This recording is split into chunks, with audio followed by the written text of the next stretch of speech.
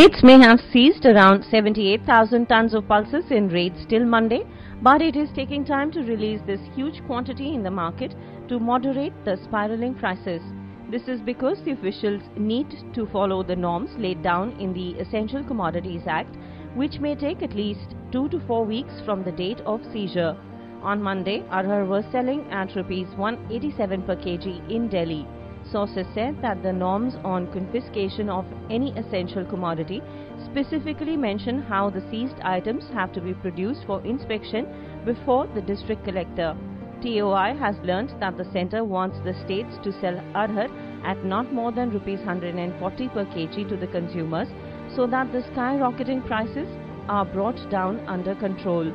Maharashtra has the maximum share of confiscated pulses, over 52,000 tons out of the total 78,000 tons. The state reportedly held marathon meetings with traders and wholesalers to chalk out the strategy to make pulses available at affordable prices.